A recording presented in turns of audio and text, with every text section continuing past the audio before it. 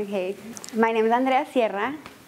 I was invited to speak here at STXi to hopefully inspire you guys a little bit and to just like love yourself and to have a positive mindset with whatever happens to you guys in life.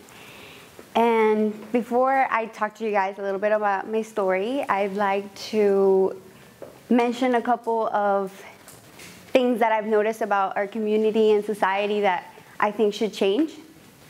So as many of you guys know, our population here in the Valley is mainly made up of Hispanics from neighboring country. And so we have many of the same values that they have, and we get many of the good things that come from Mexico, such as the culture, the food, the language, the being family oriented, all those good things. But along with that also comes some negative aspects of the culture. I mean, machismo does exist here in the Valley due to our influence from Mexico. Men expect women to look or dress or act a certain way, and it's a reality. It happens here in the Valley. It's something that was influenced from our culture, our neighboring country, Mexico. And not only that, but we live in such a small community that we're only exposed to seeing so much of like one culture that whenever we see something different, we stare them down, or we see them as outcasts sometimes. And so we all have that tia that when we go out and we see somebody that's different, she stares at them down, right? And I mean, those tias can't keep their eyes to themselves, and we all know what they're thinking about, and we all know they can't keep their thoughts to themselves. But anyways, they're very indiscreet. But that's our culture here in the Valley.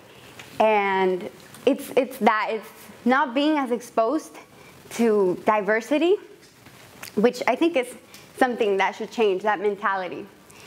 In today's society also, I think that people change their appearance due to that feeling of being outcasted. There's so many people getting surgeries nowadays. It's so common.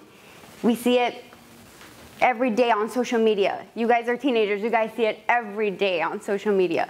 And we're expected to look a certain way, and we push ourselves to look a certain way, or we think we need to change ourselves because we see some form or figure of some beautiful model that probably isn't even real herself. And we feel like we need to look a certain way because that's what society teaches us. And I'm gonna tell you guys a little bit about how I had to learn the hard way of like loving yourself, because no matter how hard or how many times you get surgery to change yourself, you will never reach perfection, because perfection doesn't exist. So it's better to just love yourself the way you were born, or the way you are, accepting yourself for who you are, not based on your appearance, I think is what really matters. And I had to learn that the hard way. Before getting cancer, I used to enjoy modeling as a child. And there were some pictures here. This is me. I was like 12, 13 years old, and I enjoyed modeling, and I think I would gain my confidence off of that. I liked the way I looked in the pictures, my appearance. It was a very shallow kind of confidence that I had. Like, I enjoyed modeling, but I enjoyed the way I looked more than anything. That's where I got my confidence. I would have considered myself to be a pretty confident person. But that was all tested last year when I was diagnosed. Oh, here's some other pictures of, okay, here's some other pictures of when I was like a teenager, when I modeled. Yeah, but that was all tested last year when I was diagnosed with Hodgkin's lymphoma, which is a type of cancer that is common amongst teenagers. I didn't even know what that Hodgkin's lymphoma was until I got it. But it's a type of cancer that's common amongst teenagers, and I had to receive chemotherapy, and due to that treatment, my appearance changed completely. Here you guys can see I have no hair. So my confidence was tested. I didn't look the way I looked before. I didn't come out of the pictures the way I looked before. And so I had to find my confidence somewhere else. I didn't feel like myself anymore because that confidence was gone. I would look at myself in the mirror and it wasn't the same person anymore. It didn't look like myself. But it took me a while to realize that that's not what really matters. The appearance is not what really matters. And I kind of had that realization when I took this trip to Austin. And when I was in Austin, I realized I felt so much more comfortable looking the way I did or not wearing a wig, because whenever I was here in the Valley and I lost my hair, I felt obligated to wear a wig. That way people wouldn't stare at me like those tias that stare at people. I didn't want people treating me any differently, or I didn't want people like looking at me with pity, because I know how the Valley is, and I know how the Valley is like kind of indiscreet about staring at people. So I didn't want that. And so I felt obligated to wear a wig. You guys know how hot it gets here in the Valley, and I would have to go out and like in this heat wave and wear those wigs. Like I would go out of my way just to appear normal and to fit in. But that, I kind of like had this like moment of realization when I took this trip to Austin, and I realized that I felt so much more comfortable going without a wig while I was in Austin, because like people were so much more open-minded and less judging. And once I had that trip, I realized I wanted that for the Valley. I wanted to have people be that open-mindedness, and I wanted to be that free of not having to wear my wig. I wanted to have that freedom.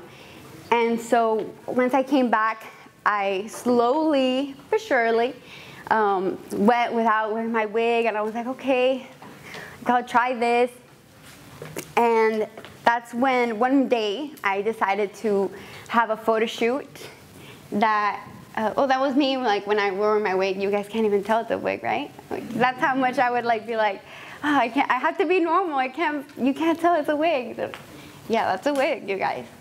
That's a wig as well. I had like 12 different wigs. And that's me without a wig and without half of my face without makeup and half of my face has makeup. And there was a point where I was like, okay, I want to just like liberate myself. I don't want to care anymore. Like it was such a big weight on my shoulders. So that's when I had the photo shoot, and this photo shoot, to inspire other girls that are going through the same thing, that feel the need to wear a wig, that it's okay, like to just be bald. It's okay to be different. It's okay that cancer changed the way you look. That's fine, because regardless of, like I said before, I was a confident girl before. Why should I not be confident anymore? And it shouldn't be based on appearance. It should be based on what's inside. That's what I really realized, because when I would look at myself in the mirror, it wasn't the same person I was looking at, but it was the same person inside, and that's what really matters. And that's the message I wanted to transmit in this photo shoot. And after that, I got so many positive responses. After that, I was on BuzzFeed, I was on Teen Vogue, and I mean, I think the success that came from that was mainly because of that positive attitude of taking something that is like difficult and something that to many is hard, and making it into something positive and trying to learn something from it, and just trying to, you know, like share something with other people. That's why I think it had such a good response. And I was also in the doctor show. That's it. It was also in the doctor show, and I got to share my story, and I think that's why mainly it's been such a huge success. And what I've been trying to get at with not only people that have cancer, but other people, is that you shouldn't be basing your beauty or your confidence off of the way you look. Like regardless, any difference that you have, you should embrace it, and you should learn to love it. Because what would help me overcome that fear of going out was, you know what, I'm gonna embrace being bald. I'm gonna go out there and own it. So I think that you can apply anything to anything. Like if you wear a hijab and you're scared to go out there and wear it because people stare at you, I think you should own it. If you are African American and you have dark skin, I think you should own it. If you wear a turban, I think you should own that. If you are a boy or a girl who wants to wear clothes of the opposite sex, I think you should own it. Like whatever you do it with all of your heart and just embrace your differences. Thank you.